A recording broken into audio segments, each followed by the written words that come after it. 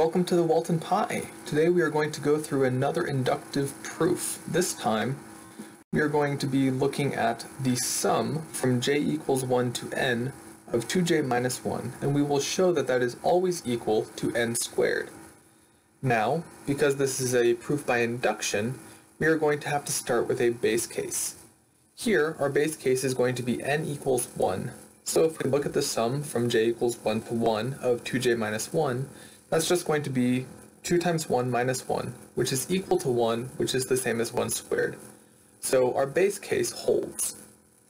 The next thing is we need to have our inductive hypothesis. So we will assume that for some k greater than or equal to 1, the sum from j equals 1 to k of 2j minus 1 is equal to k squared.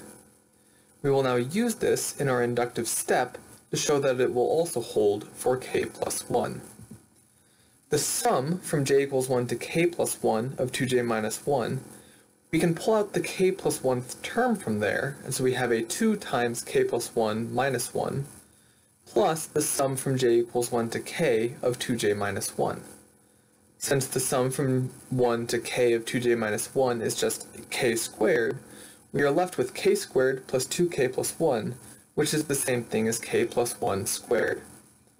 Therefore, our inductive step has been successful, and we have completed our proof that the sum from j equals 1 to n of 2j minus 1 is equal to n squared.